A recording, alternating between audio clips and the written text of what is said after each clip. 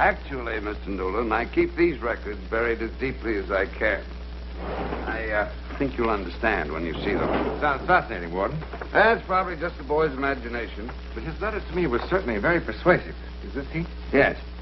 From his psychological examination, he appears as stable as any 18-year-old, except for stealing an automobile.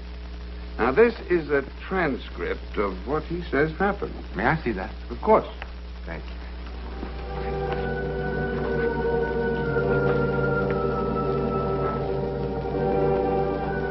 Mr. Newland, a prison warden has got to be an absolute realist, but...